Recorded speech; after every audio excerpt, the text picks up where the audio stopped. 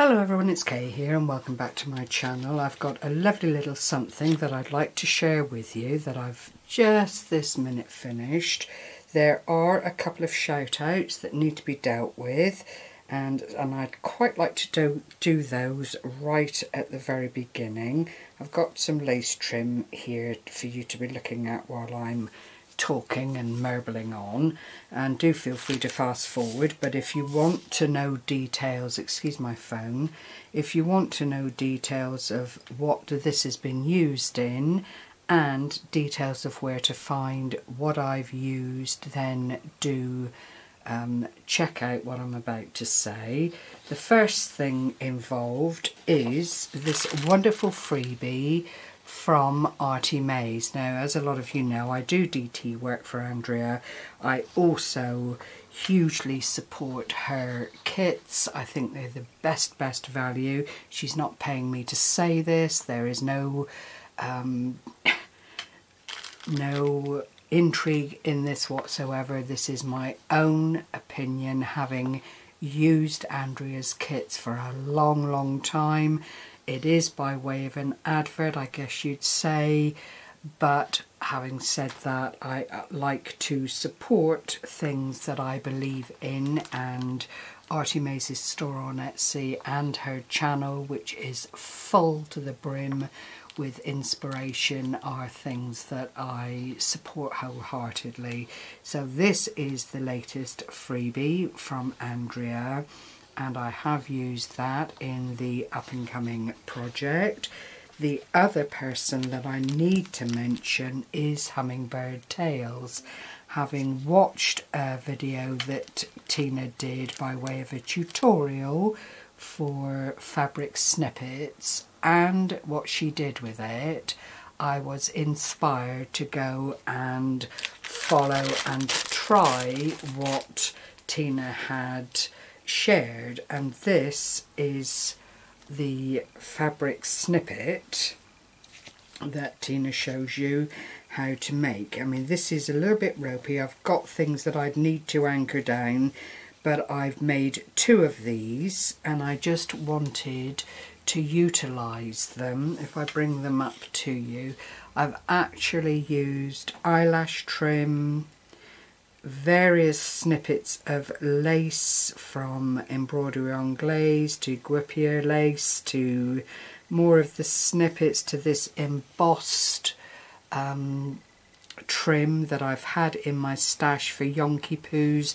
bits and pieces from various sellers of lace over the years on YouTube, namely Scrimping Mommy, who no longer does. But this is what I've utilised. It's all been put together on the back of a piece of net curtain, which I purchased from my local Dunelm store. I always get their name wrong. And I've just cut off a bit as per Tina's instructions, 2.5–3 inches wide. And then it is a long old business to put the snippets of lace and stuff onto a good length of the curtained material. But I went through Dunelm's bargain basement box, so none of this has actually cost a whole lot to put together. The time involved, however, is a completely different matter.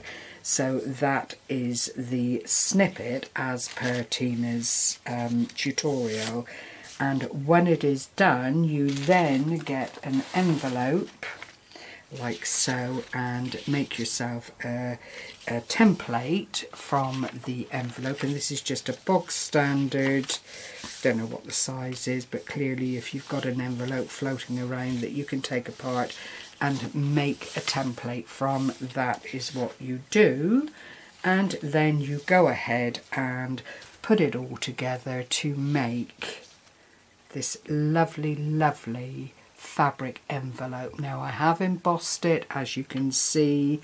I've used little appliques, some wonderful seam binding that was gifted to me by Scrimping Mommy, a little while ago. You can see all the bits of the Snippit roll that I've used. I've done a lot of machine stitching, some hand stitching to form this lovely envelope, which due to the fabric content does actually come out to be a little bit bigger than how it starts. The closure is the wraparound of the seam binding. I've used little floral appliques, leaf appliques. It's not perfect by any stretch of the imagination, but the finished article, I believe, is just gorgeous. It doesn't matter that it slopes off one way or the other, that there are these wonderfully ragged edges, because at the end of the day it is a handmade fabric envelope, and you know, it's lined on the inside with a polyester cotton to keep the form of the envelope there.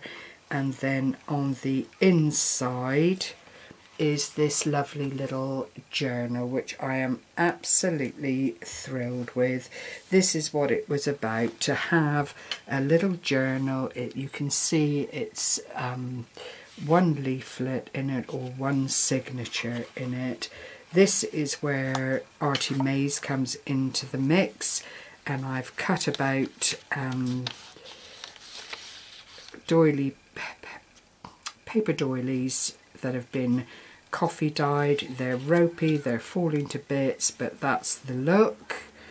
And then there are lots and lots of pages which I've stamped, added a bit of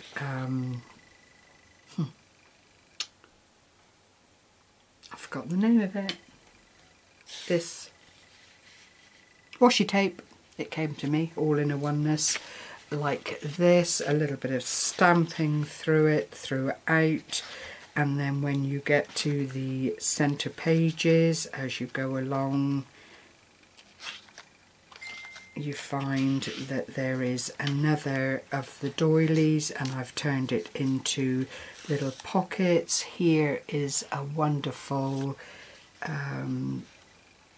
tag. I've not used it as a tag, it's just a little something to put into the pocket. If a year was tucked inside of a clock, then autumn would be the magic hour, which I think is absolutely gorgeous. You'll see I've etched a little bit of the Stickles glue that I love to use on it, just to lift it again and make it look even more pretty than what Artymaze has done, in my opinion, but that's me. I like a little bit of glitter. And then here is the postcard that comes as part of the freebie. It's just delightful, and better than that, it marries up nicely with all the colours that I've used. I forgot to mention this bit. This is the cutout that I did, and just pop that into the pocket there to look as if it's coming up from there quite nicely. But that is that free paper from Artymaze, which is just stunning. And then you go on through again, lots and lots more pages that have been stamped, but in the end of the day it's a writing journal. And then there are little areas like this front and back where you can put in little bits and pieces that you want to keep safe. And then another little tuck pocket here, tuck spot pocket here, which completes the little journal. It doesn't need a closure because at the end of the day it sits in that little wallet. I've decorated it with another bit of the Snippit, just cut it down to size because I did want the craft card to be a big feature of the journal. It is all put together with chipboard, which makes up the covers, so it's a hard journal. It's not soft and folded over, which I believe Tina did in hers, and then that sits in there in all its loveliness. You then pop over the closure, make sure that your seam binding is there and ready just to tie off, and that is one lovely project that I am delighted with, I have to say. I hope, as always, you feel inspired by what I've shared with you. I hope you go and check out Artymaze. The freebie is actually on her Facebook group, but you need to be a member of that to access it, of course. And then I will leave the link to Tina's tutorial on how you put this lovely little something together. As I said, it takes a lot of work, but I believe the end result is well worth what you have to put into it to complete it. So thank you to Tina for a great tutorial. I'm not going to offer this up as a giveaway, but if somebody wanted to purchase it, then all you'd need to do is contact me. It's there if that is what you want, but if it doesn't sell, then I'm more than happy to have it in my little group of makes. I will go on to make another because I've got the other snippet there, but it is a timely project that you need to invest in. So that said, happy crafting everyone, take care and stay well. Bye bye for now.